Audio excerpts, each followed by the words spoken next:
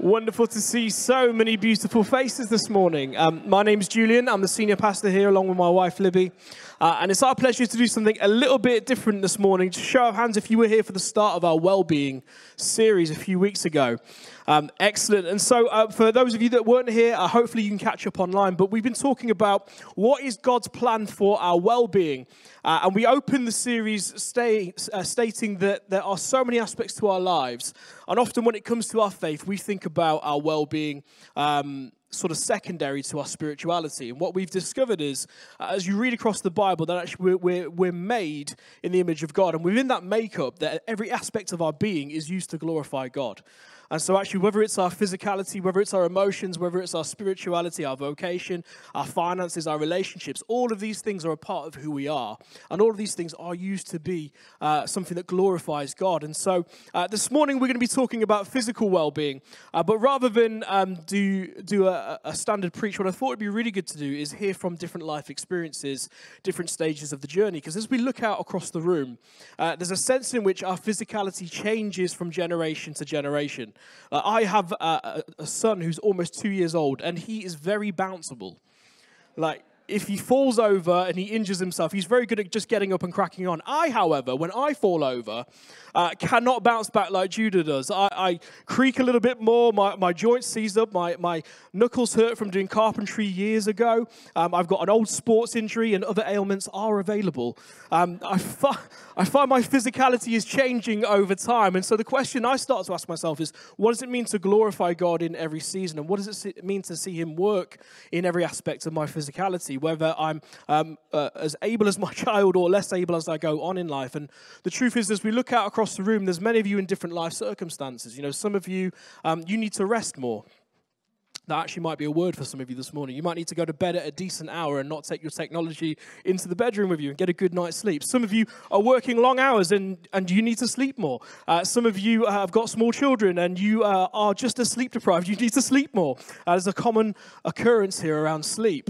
But some of you are just juggling the day-to-day of life, and some of you are actually doing really well in those areas. But the question remains is, what is the Lord saying to me through this season of physicality? And rather than me talk about it, I thought I'd introduce some wonderful people. So let's just find out who we've got with us this morning. Let's just have your first name and just maybe a 1 or 2 sentences about where you're at in life.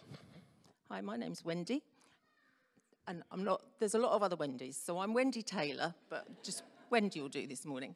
And circumstances in my life changed drastically 18 months ago when I had a series of falls. I fractured my arm, and I also had fractured several vertebrae in my spine, and I couldn't carry on doing the things I was doing. So it was like, uh-oh, I don't like that.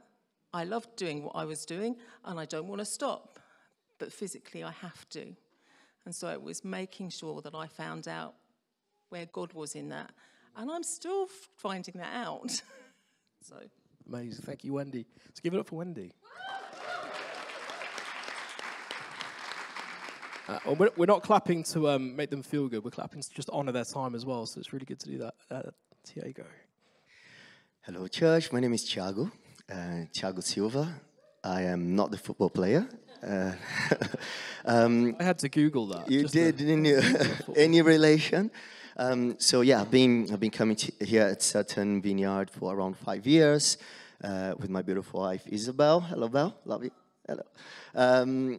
And yeah, so where I am in life right now, I feel like I'm in a good rhythm with life. Of course, ups and downs. That's life. That's how it is.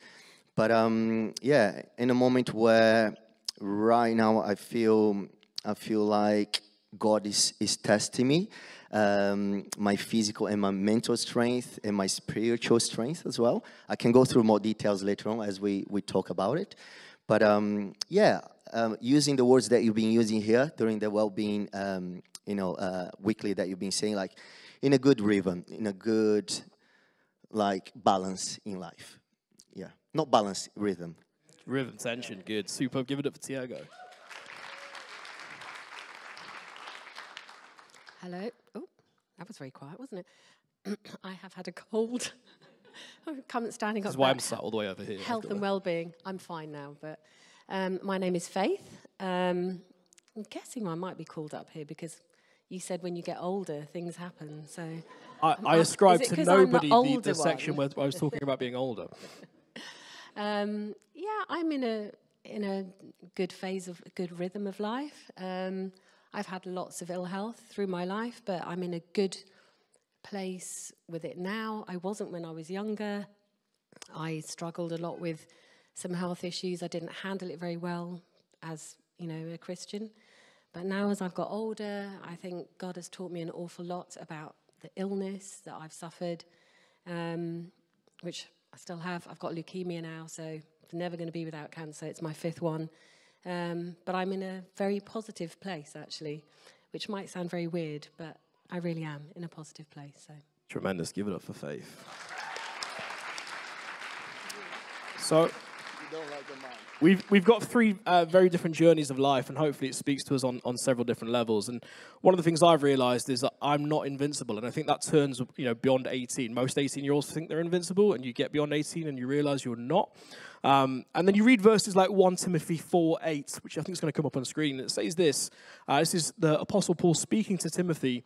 For physical training is of some value, but godliness has value for all things, holding promise for both the present life and the life to come. And the Bible does talk a lot about our physicality in different levels, but the emphasis really for Paul speaking to Timothy is that our training needs to come in line with the Lord, that whatever we're doing, we need to bring our lives in line with the Lord. And so the first question I'm just going to throw out, and feel free anyone to chip in first, is this. Just talk about a moment in your life where you've had to listen to what your body was trying to tell you, and what did the Lord teach you through this?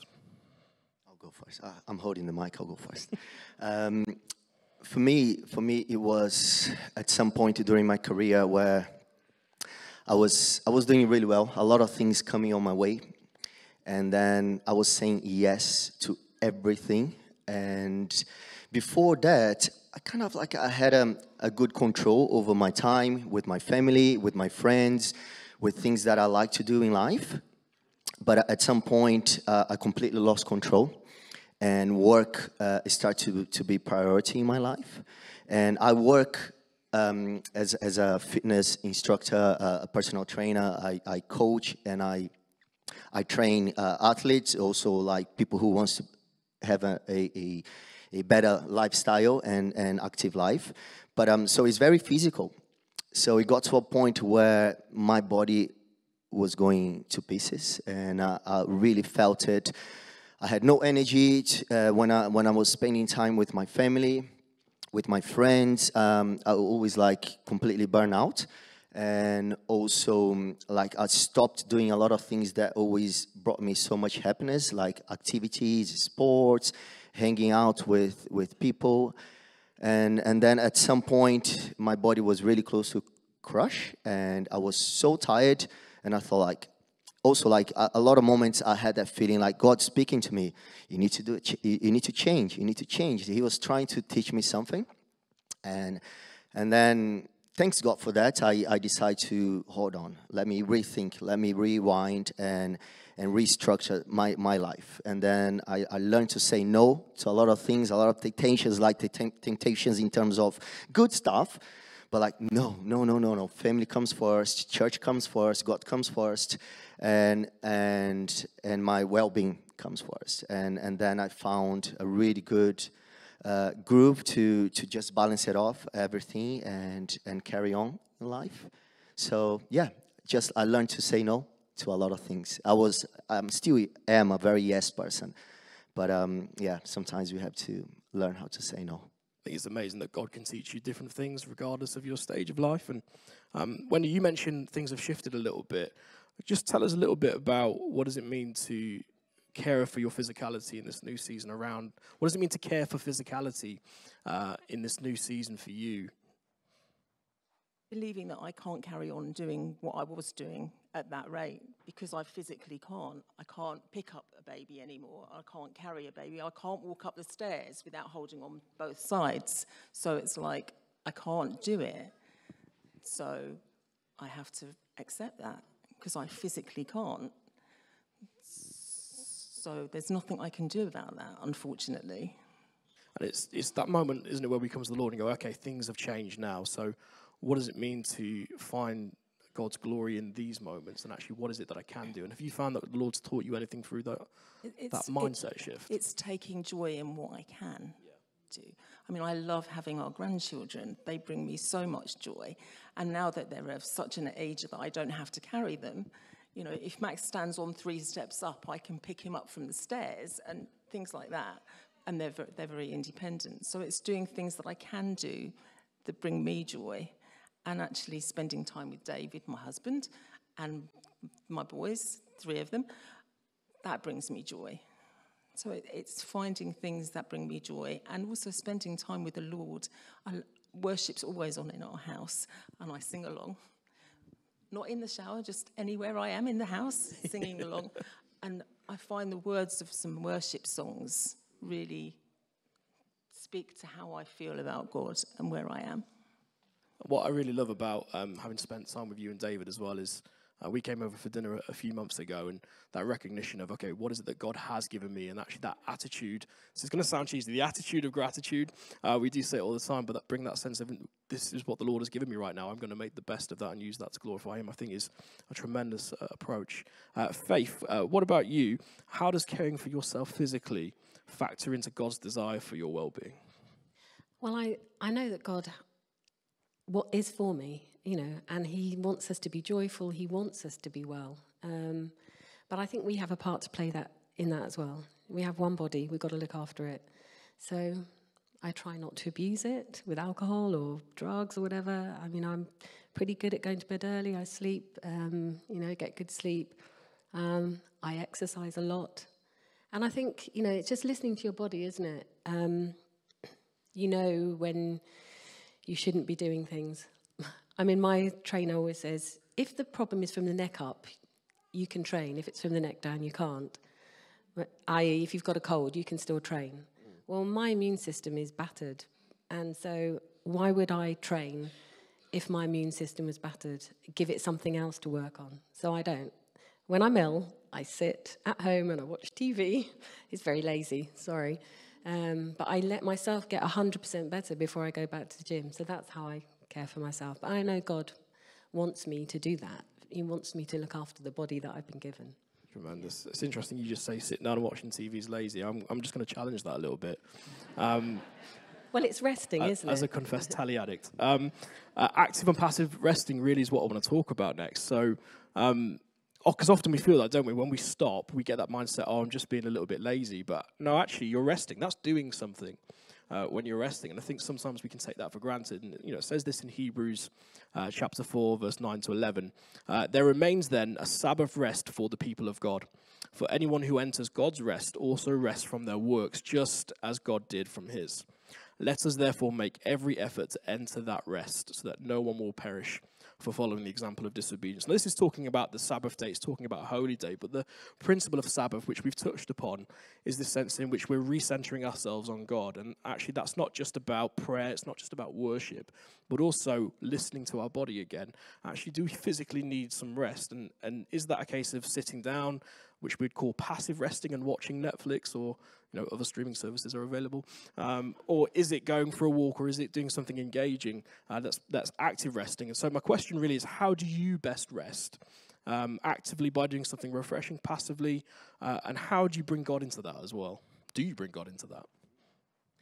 For me, I use both. So that is something that I do very often, which for me is more like a mental rest, but it's very physical. So I love surfing. I really love surfing. It's my favorite thing. Me too, yeah, I'm a big surfer. And why is that not believable? I take very seriously, and I go very often, even here in the UK when it's super warm. Yeah, so, when I come back, sometimes I drive for one day. I go to North Devon, 5 hours in the car, come back after a whole day of surfing.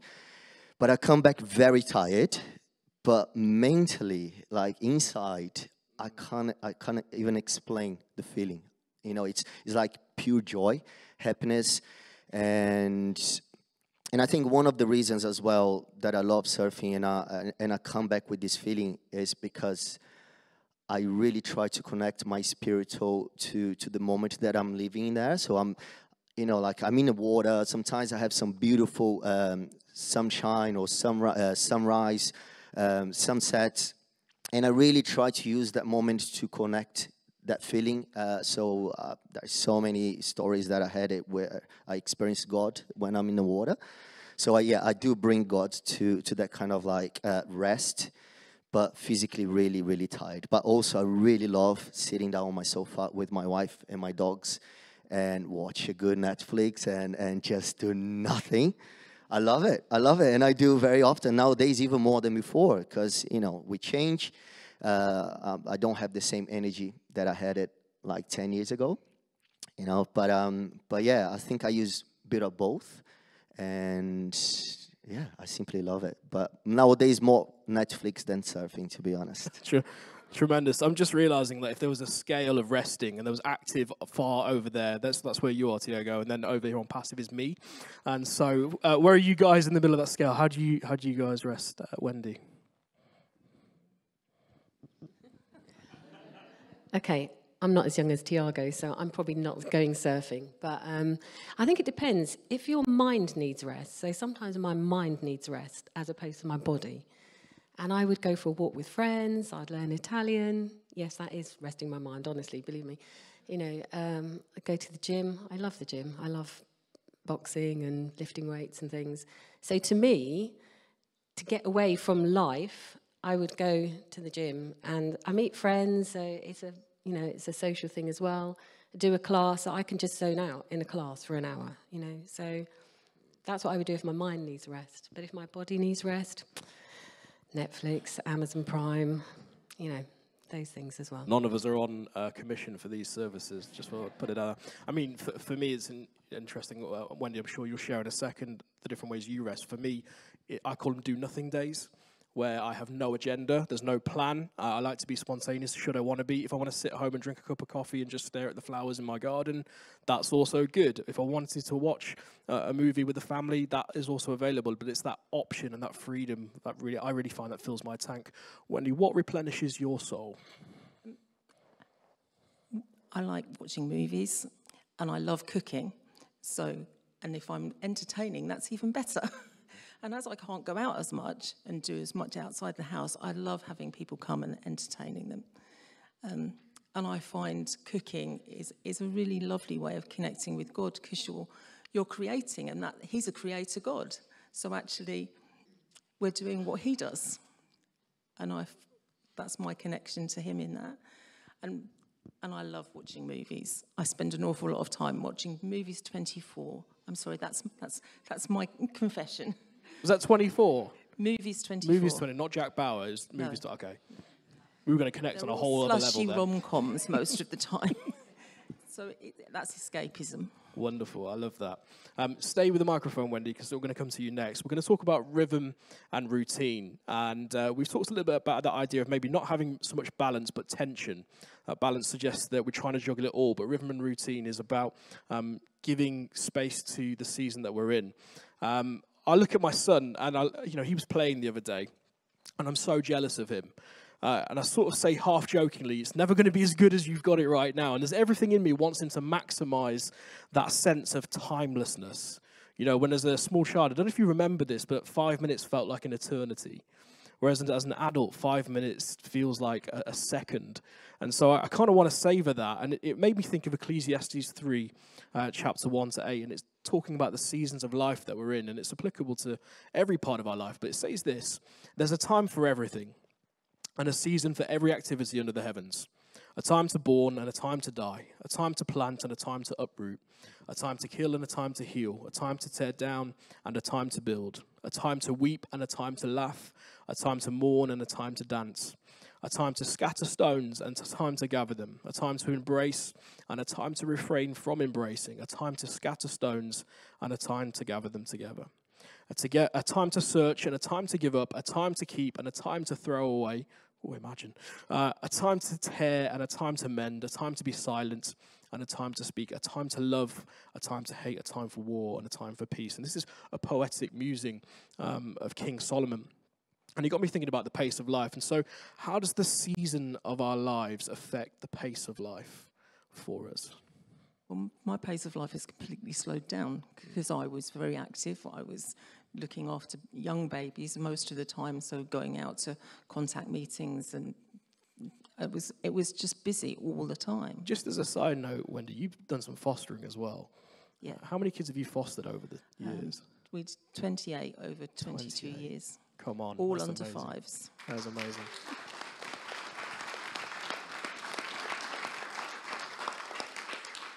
And so it was the hardest thing to lay down because I loved doing it.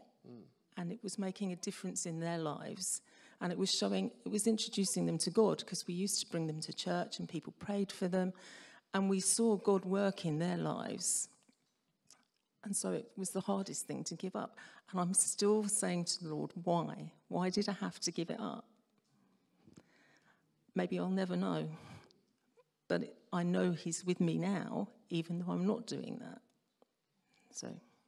Amazing. Thank you so much, Wendy. Yeah. And I think it's recognizing, okay, in the season, you're spending a lot of time in prayer and pursuing, okay, what is it that God has got for me in this season that's now shifted and now changed? How are you finding the feeling of having to be patient in those things? I'm not a very patient. This wasn't in the notes, but there's I'm not a terribly patient person, but there's nothing I can do. So I have to wait for him to show me what's next. And I trust that he will walk with me. I know he will. I've seen him do that in the past. So I know I'm not alone, but I don't like it. Marvellous. Thank you, Wendy. Faith? We're in an interesting season of our life at the moment, in that, as quite a lot of you know, we're moving house. And we are in a time of rest, believe it or not. We've ran our home group, Mark and I, for 21 years, and we've literally just stopped that, which was very hard. But I think you sometimes have to stop and rest, because God gives you can't give if you're in a place of absolute exhaustion. I mean, I think that's why a lot of people burn out, don't they? Because they don't listen and stop when they need to stop. And I think sometimes if you rest, and then you have time when you're resting to hear God and listen to him, and he will then maybe have something completely different for you. And then you can give when you're giving in a place of a rested place rather than an exhausted place. Not saying that my home group exhausted us. They were a wonderful home group. But I felt 21 years was probably time to stop. And it came at the right time when we were at. So. Tremendous. Tiago? And for me, I think I'm living now the hardest season of life. So back home, back in Brazil, I'm from Brazil, my dad is fighting cancer right now. So, and we're fighting with him, you know. So it's been a very, very weird moment for me, because I always thought like, okay, this is a good pace of life. I'm living a good pace of life. But however, with this happening, it hasn't actually changed much my pace of life, because I really put all my trust in him. So it's not only when it's good, you know, it's when it's bad, when we don't know the future, but he knows. And I've been putting all my faith and my rest and my pace of life through him, and he's been giving me peace. I really feel like during moments here at church, when I go to the small group, there's always something that comforts my heart, and listen to a worship song or things like that. So, yeah, not the easiest season, but I feel like God is giving me, you know, good control over my foot to keep a good pace. Yeah. That's awesome. And you know, what I love about all of these stories is there's a duality of, you know, there's parts where we're feeling strong, and areas where we're feeling good, other areas where we're really trusting God for the next step, and actually we're holding some things in tension. And really the last thing I wanted to talk about was physical tension. There's a fascinating book called The Body Keeps the Score. It's not written by a Christian, it's written by a psychologist, but it's just an observation on humanity and the way that we're made up. And what's really interesting is in that book you find a lot of ideas that are found in the Bible as well, that we know that God is interested in our state of being. He's interested in our physicality. He's not removed from that. The Bible says that he knits us together in our mother's womb. He also says that he catches every tear in a bottle. He's with us. He sees us. He walks through our pain. And there's a beautiful verse as well where it says that he cares for us the way that a mother cares for her child, that he hears our pain, hears our cries in the same way that a mother would hearing a crying baby. And what I found is there's a great comfort in those things, but we do walk with this tension within us. When we're feeling stressed, when we're feeling anxious, when we're feeling unsure about the next season, we carry that also in our bodies, we carry it in our minds. Sometimes things keep us awake at night. And the psalm that I'd love to share is Psalm 23. Many of you will be familiar with this. It says this: "The Lord is my shepherd, I lack nothing. He makes me lie down in green pastures. He leads me beside quiet waters. He refreshes my soul. He guides me along the right paths for his name's sake. Even though I walk through the darkest valley, I will fear no evil, for you are with me. Your rod and your staff, they comfort me. You prepare a table before me in the presence of my enemies. You anoint my head with oil. My cup overflows. Surely your goodness and love will follow me all the days of my life, and I will dwell in the house of the Lord forever." What's amazing about that psalm is it doesn't guarantee that we won't be walking through the valley of the shadow of death. And it's this picture of difficulty, this picture of pain. And what the Bible tells us is that God carries us through it, doesn't necessarily take us out of it. Of course, there are times when God breaks through in those tremendous ways. But the tension for those of us that follow Jesus is, how do we carry this stuff in a place of tension? So the question I've got for you guys is, when you feel the weight of the world on your shoulders, how do you bring the Lord into that? And how does he carry you through those tough moments? I'll go first. Mike. For me, it's just having that friendly conversation with God. Just letting it all out. Just expressing what I'm feeling asking for help or asking for direction. Yeah, just having that normal conversation. And sometimes also like opening up for people. Because sometimes God used that person to help you through and talk to whatever he wants to say it, and help you to go through that heavy thing that you're feeling it, so we can feel lighter.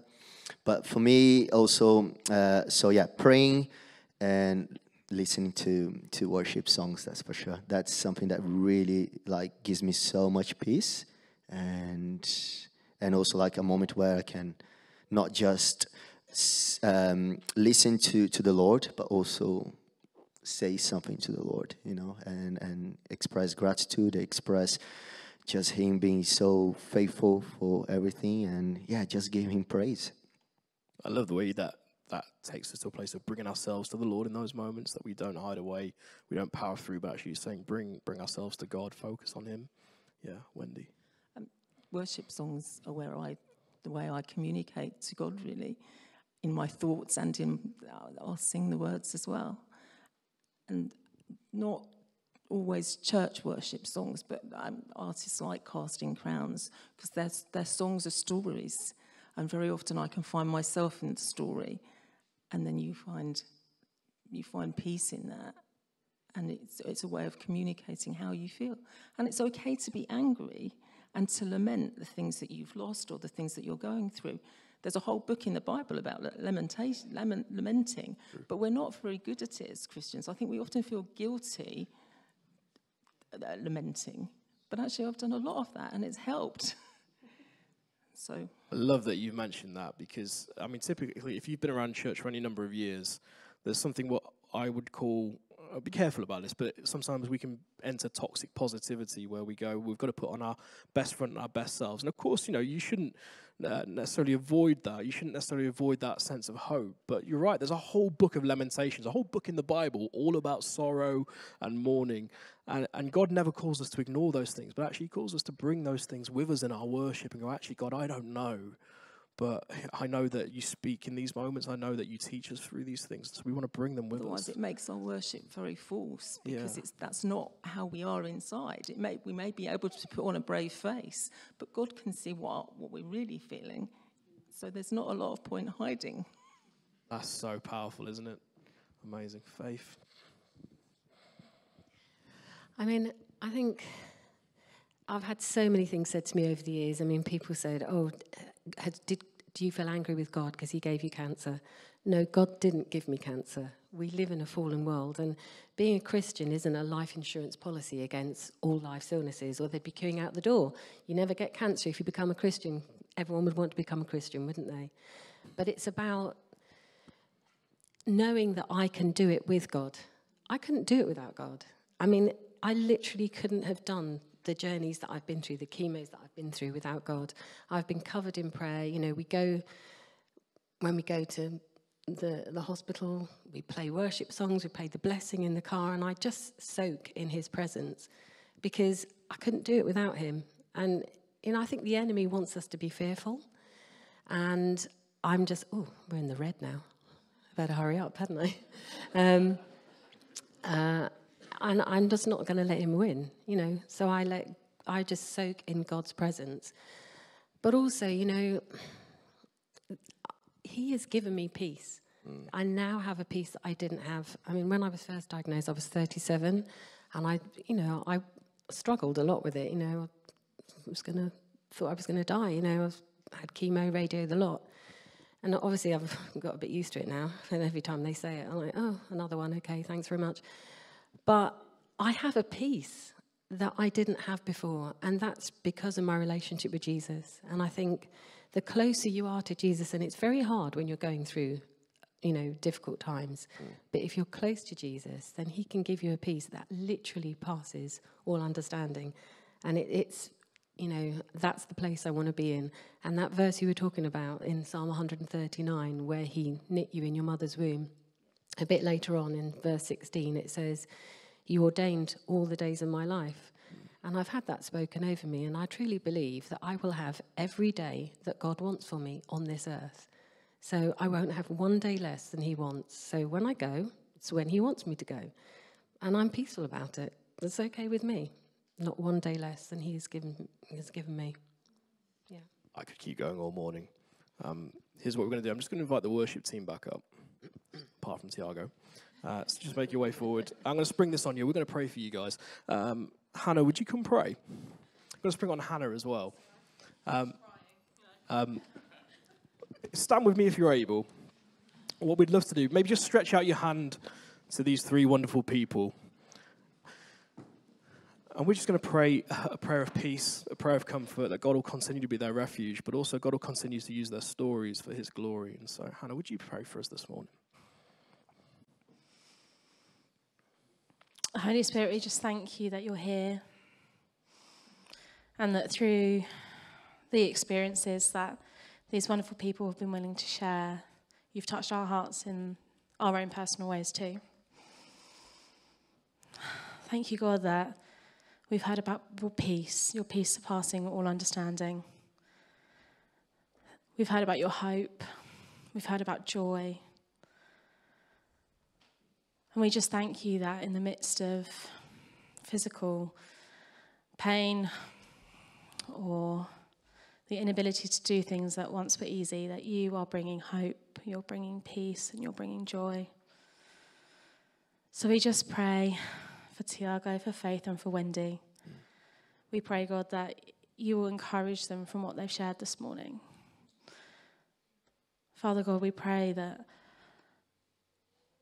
your love will just drench them, surround them. And we pray that that still small voice will be heard so deeply and so personally. We thank you, God, that you knitted us together, that you've ordained the days of our lives, and that we are the one that you see. You're personal. You speak clearly. And that you lead us with love. So come, Holy Spirit, and bring us peace and hope and joy. Amen. Amen.